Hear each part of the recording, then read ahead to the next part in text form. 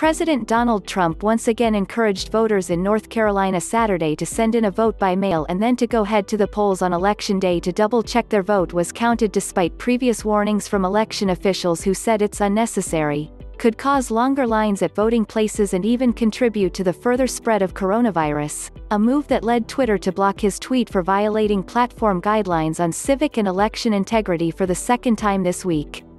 Trump has continuously attacked mail-in voting and raised concerns about the process potential to be ripe with fraud, despite there being no solid evidence that ballots sent by mail widely jeopardize the integrity of elections. Because of the coronavirus pandemic, the 2020 presidential election is expected to have record-breaking numbers of votes sent by mail, with the New York Times estimating some 80 million ballots could be sent by post. Critics of the president have accused him of infringing on voting rights as he continues to slam mail-in voting, arguing he is railing against the method to dim voter turnout on the left, as polls indicate he is facing an uphill battle against Democratic nominee Joe Biden.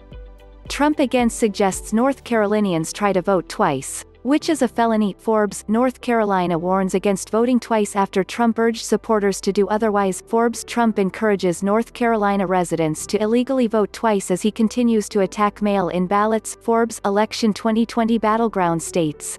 Here's how they'll count mail-in ballots. Forbes.